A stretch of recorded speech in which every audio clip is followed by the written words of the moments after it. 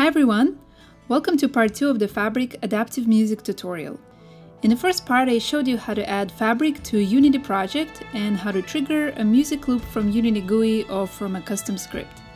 In part 2 I'm going to show you how to make the music interactive and how we can test and tweak the audio mix and behaviors in real time. So if you remember, in part 1 we created a timeline with one audio layer, which plays the exploration loop. Now we need to somehow tell this timeline to turn on the combat loop when the player is in combat. So for that we're going to create a new parameter. Let's call it combat. Now we're going to add another layer to the timeline, also called combat.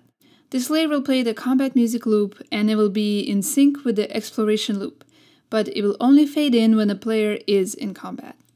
So same as before, create a new layer and place a region in it. Now we're going to drive the volume of this layer based on the combat parameter. So right-click in the Properties box, click Add Property, make sure it's set to volume, and assign the combat parameter to it.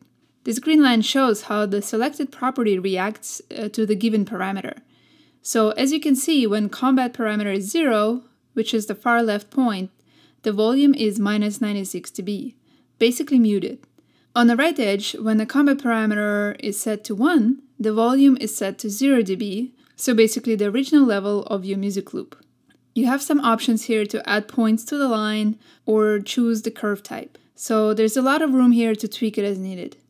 Last but not least, let's add an actual audio component to our region.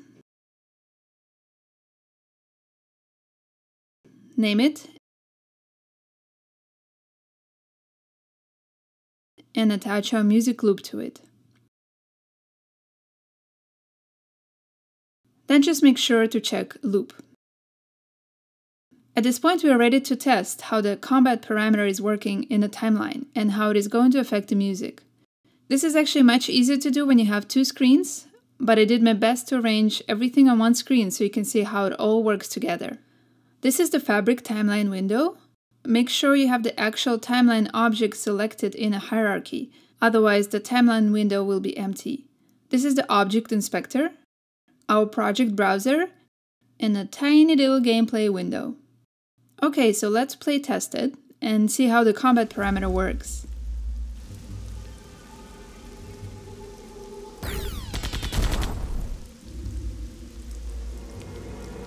As you can see, the combat parameter is visible in Inspector, and we can manually drag and adjust it for testing.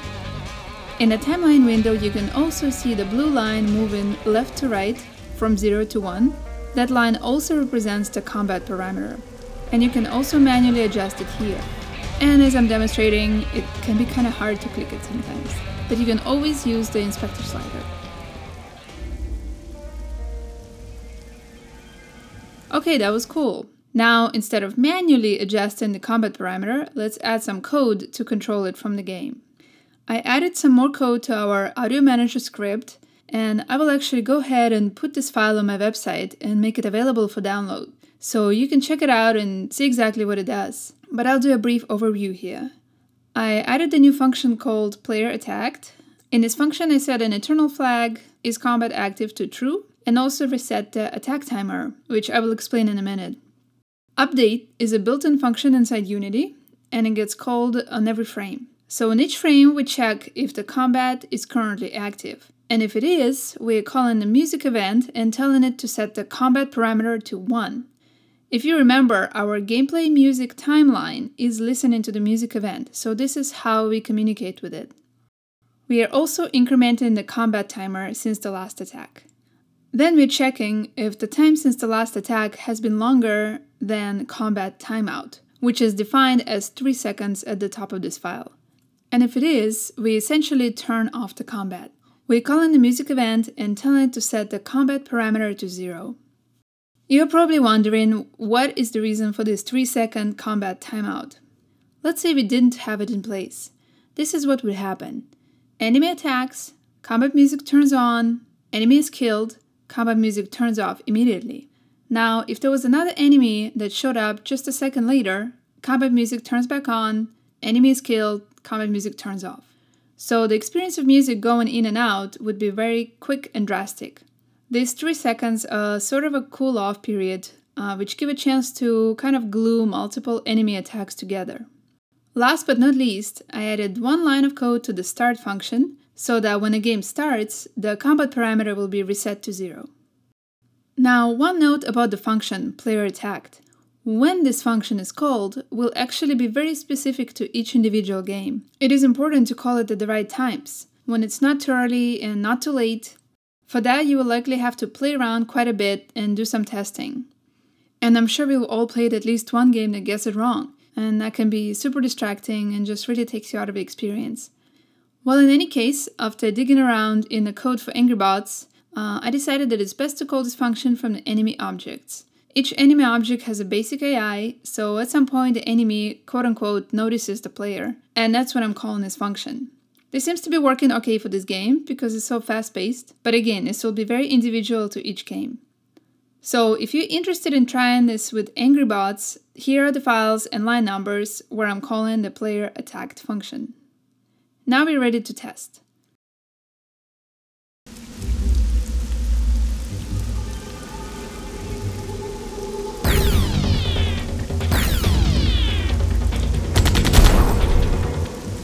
So you can see that when an enemy attacks, the combat parameter jumps to 1 and the combat music starts playing. This works okay, but still not great. You can probably hear that the transition is really drastic right now. And this is where I think Fabric really shines. I don't need to stop playing the game to tweak my implementation a little bit. I'm going to go ahead and adjust the seek value on the combat parameter. Seek determines how fast the parameter value is changed. So if the combat is currently 0 and I tell it to change to 1, it will actually go through the gradual transition from 0 to 1, which will also gradually change the volume of the combat loop, as defined by our green line, so it will fade in and out more smoothly. Yes, this is working much better. However, there is one important thing to remember. Any changes that you make in playtest mode will not be saved. So you can test and tweak until you find the values that you're happy with, but when you stop the playtest, you need to go and enter those values again. And this is how Unity works in general, and not specifically a Fabric limitation. The last piece I wanted to add is the one-shot stingers, which will play anytime a combat starts. If you remember, anytime we want a sound to play, we need to create an event for it. So I'll go ahead and create an event called combat/start. And one neat little trick about Fabric is that you can use slashes in your event names, which will organize them into submenus. You will see what I mean in a minute. Next, I'm going to add another Fabric component to our music group, this time a random component. And we'll name it Combat Stinger. You can click the little lock icon at the top of the inspector. This will keep the inspector in view even when you click on different objects and files. That way you can browse the project to your sound files and then just drag and drop them into the green area. This will automatically create audio components for each of my sounds. Keep the play mode as random, and you can also tweak the weight of each sound, meaning how often it will play. Then of course we should add the event listener, otherwise this will never get triggered.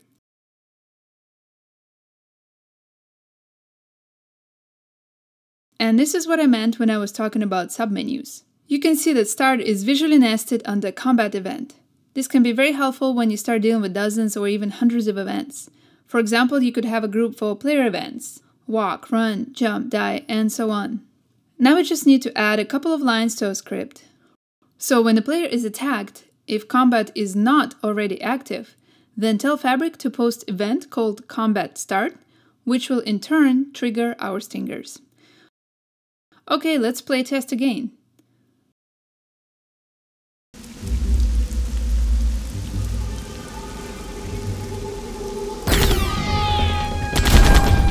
Cool, I can hear my stinger. But now I'm thinking that I only have 2 stingers, so it may get kind of boring and not really random. So here again, we can tweak some things right in the middle of playtesting.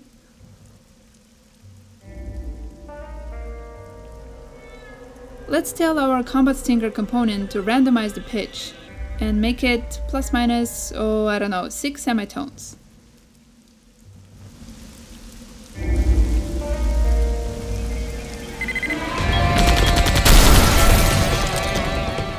So now our stingers are playing at random pitches. This is probably not super useful for musical elements, but of course a very common technique for sound design. And of course, it's great to be able to test different parameters during gameplay, because you can actually hear them against all the other sounds that are happening. Well, I think this just about covers it. Now you know how to use a basic layered technique to create adaptive music in Unity using Fabric. Of course, Fabric has many other useful components, and you can do a lot with various techniques. This is just a very brief overview to get you started. And as I mentioned, the Audio Manager script is available for download on my website, so feel free to download it and use it as you wish. And I will put that link in the description.